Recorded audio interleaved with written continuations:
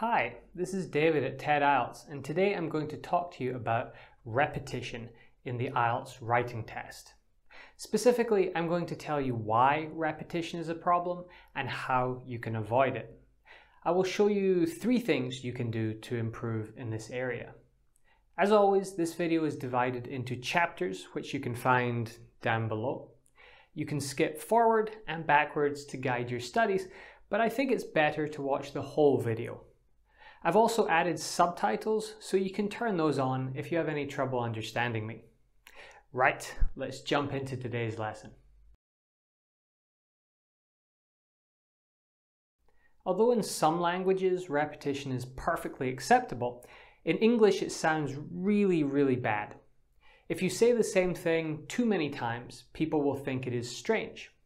It feels almost uncomfortable to us. When it comes to IELTS, it is a bigger problem though. It can have a massive impact on your score for the writing test. Let me explain. In the IELTS band descriptors, repetition is mentioned under both coherence and cohesion and lexical resource. For coherence and cohesion, it notes that band 5 essays, quote, may be repetitive because of a lack of referencing and substitution.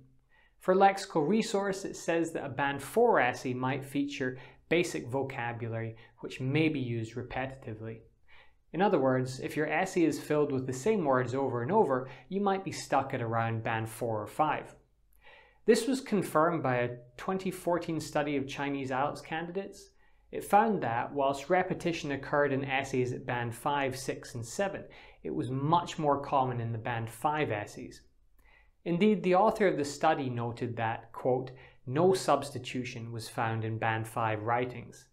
The word substitution here means an effort at replacing a repeated word with another one. To further stress the importance of this, we can refer to a 2020 study from Indonesia, which looked at IELTS writing performance and found that, in terms of coherence and cohesion, repetition was the biggest problem facing IELTS candidates. They found that some candidates, when writing about issues of age, would use the word children up to 14 times in one essay. Even the least repetitive writer used that same word 5 times. This sort of problem shows the examiner 3 things. Firstly, it tells them that you do not have the vocabulary to use a range of words. Secondly, it shows them that you probably don't understand that repetition is not good in English. And thirdly, it shows them that you lack the skills to replace words, not just with synonyms, but with pronouns or omission. We'll come back to explain all of this later. Our conclusion then is that repetition is a big problem when it comes to IELTS writing, and you absolutely must try to avoid it unless you're happy with a band 5. Let's now look at 3 ways you can avoid repetition in order to improve your IELTS essays. Let's start with probably the best known and yet most troublesome way of avoiding repetition: synonyms. As an IELTS candidate, synonyms are your best friend and your worst enemy.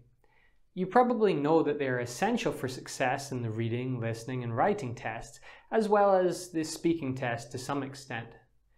When it comes to IELTS writing, you can use synonyms to avoid repetition, so they are very useful. Let's say you need to write an essay about retirement ages. You'll no doubt need to talk about old people, but if you just wrote an essay that said old people over and over, it would not be very impressive. In terms of coherence and cohesion and lexical resource, you'd be looking at a very low score indeed. Instead of repeating the same word or phrase, you can find another with approximately similar meaning.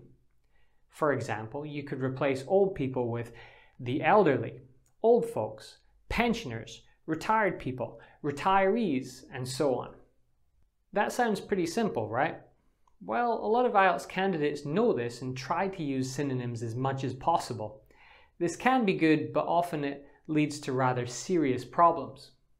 The first thing to note is that words and phrases with nearly similar meanings can't always be used interchangeably.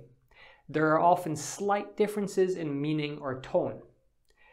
Let's take a look at a thesaurus to see what happens when we search for synonyms of old people. Well, here the term geriatric is a little clinical and perhaps even offensive, whilst Oldster just sounds bizarre to me.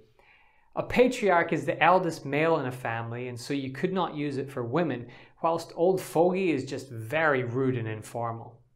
In short, quite a few of these words would be totally inappropriate for IELTS. In my IELTS writing correction service, link below, I frequently encounter people repeating the word children, which was mentioned in the study I cited before. I often say to my students, "You've used the word children far too much," and they understandably ask me, well, what can I use instead? That presents a problem because there aren't many great synonyms for this word. This might be a surprise for anyone who's looked up children in a dictionary or thesaurus. Here we can see there are loads of synonyms, but how many of them could we actually use as a direct replacement for children in an IELTS essay? Honestly, the majority of these words are totally inappropriate. A baby and an adolescent are clearly of very different ages, whilst offspring sounds like an animal and nestling is a young bird. Tyke, urchin and whippersnapper are really informal and archaic, and bairn is Scottish English and probably not known to many English or American examiners. Sadly, I see many IELTS candidates trying to put words like ankle biter and kiddie into their essays because they found them in a thesaurus, but it just doesn't work. It is confusing, inappropriate, and shows that you do not have a grasp of the language. It is, in fact, worse than the repetition you were trying to avoid. So in cases like that, what else can we do? Well, there are always pronouns. Pronouns are words like he, she, it, they, and so on. These replace nouns in a sentence, and they are very important when it comes to your score for coherence and cohesion.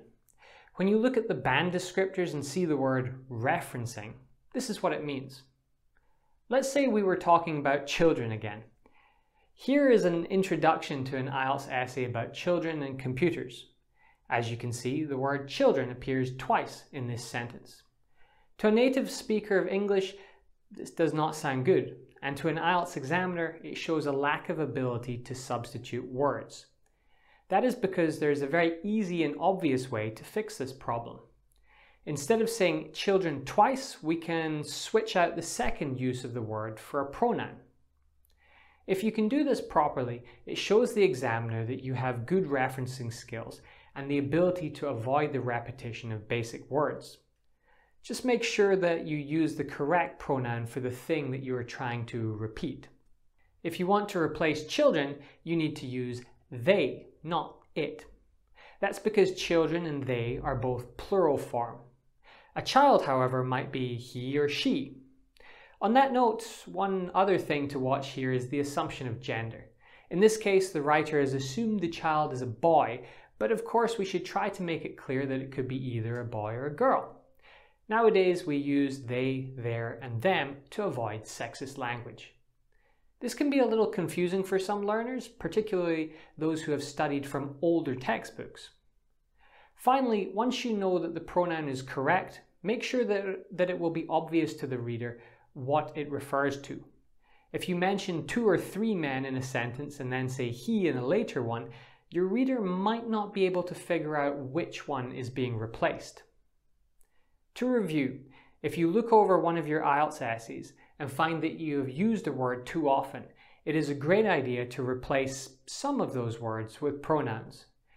Just be sure that the pronoun matches the original noun in terms of number and gender, and that it is clear to any reader which noun is being replaced. So far, we have seen how we can avoid repetition by changing a word into a synonym or a pronoun. But now we will look at a slightly more difficult skill, omission. To omit something means to remove it. This might seem strange to you because deleting a word might add confusion to a text, and indeed that is why this is a hard skill to master. Let's take this passage here. It's all about history, and so the word history appears quite a few times. It's not excessive, but we could change this to remove 1 or 2 mentions and thereby get rid of any doubt over whether it is or isn't too repetitive.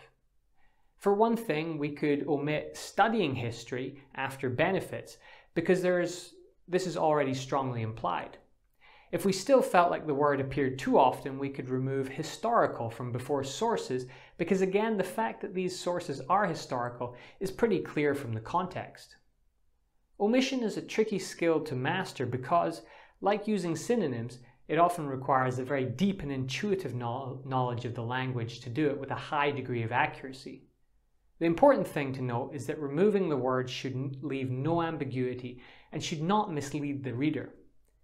If we chose instead to omit history from after studying, it would seem as though the benefits come from studying anything rather than studying this one specific subject.